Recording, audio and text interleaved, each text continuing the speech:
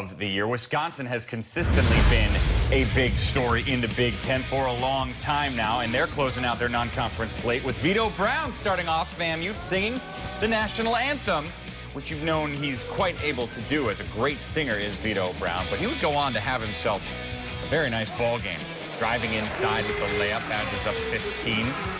Still in the first half, Khalil Iverson inside to Charles Thomas, the fourth. We're talking 9 different Badgers scored in the first half of this game.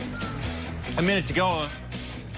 Trice with a miss, and there's Vito putting it. Badgers up 21 at the break. To the second half we go. You said to me during this game, Demetric Trice is going to be really good. How come? Well, what he is, he brings a lot of swagger to the game. But one of the things he does best is that right there. The kid can knock the ball down, knock shots down from anywhere on the court, and he can put it on the floor. He can even do it when it comes to him fancy. Look at the pass from Ethan Happ to lay it up there, and then Brevin Pretzel 30 seconds later, coast to coast. With the man bun. Man bun is the reason he was able to go coast to coast there. Wisconsin ends up getting the win 92-37. Greg Gard after the game.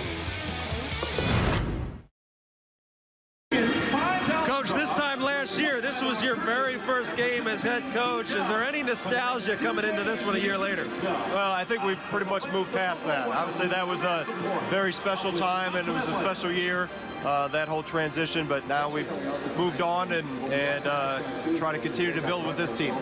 What would you say your biggest development as a coach has been throughout the course of the year?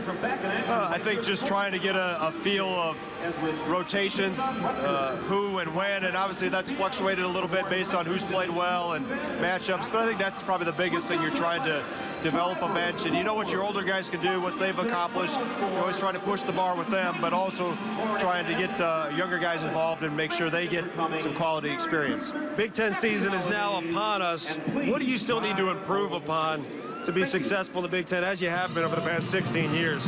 Well, I think just consistency. That's the biggest thing. When we're on and we do what we do well, we're playing that pretty consistently, then we're pretty good. When we don't, we deviate from that, then we struggle a little bit. So that's the biggest thing I think we fight for every day, is trying to be consistent and then obviously try to continue to improve, because the league is going to be.